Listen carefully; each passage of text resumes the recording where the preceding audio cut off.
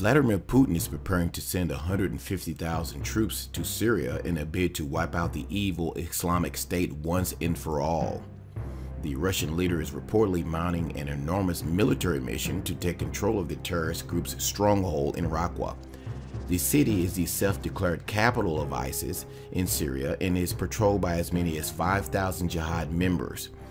Putin is set to mobilize 150,000 reservists who he conscripted into military earlier this week. An insider revealed it is very clear that Russia wants to sweep up the rest of the country, taking Raqqa and all the oil and gas resources around Palmyra.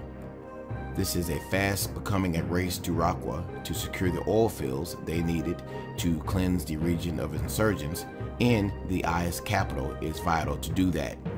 It comes a day after Russian jets obliterated 9 ISIS outposts in just 24 hours using bunker-busting bombs.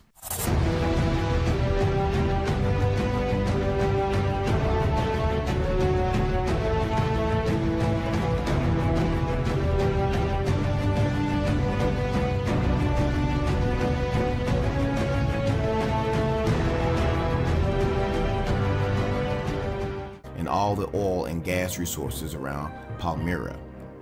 This is a fast becoming a race to Raqqa to secure the oil fields they needed to cleanse the region of insurgents, and the IS capital.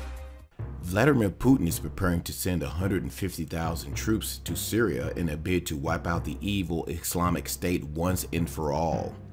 The Russian leader is reportedly mounting an enormous mission to mobilize 150,000 reservists who he conscripted into military earlier this week. An insider revealed it is very clear that Russia wants to sweep up the rest of the country, taking Raqqa.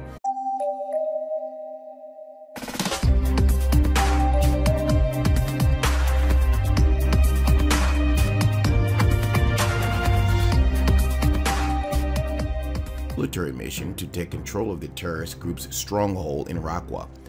The city is the self-declared capital of ISIS in Syria and is patrolled by as many as 5,000 jihad members. Putin is set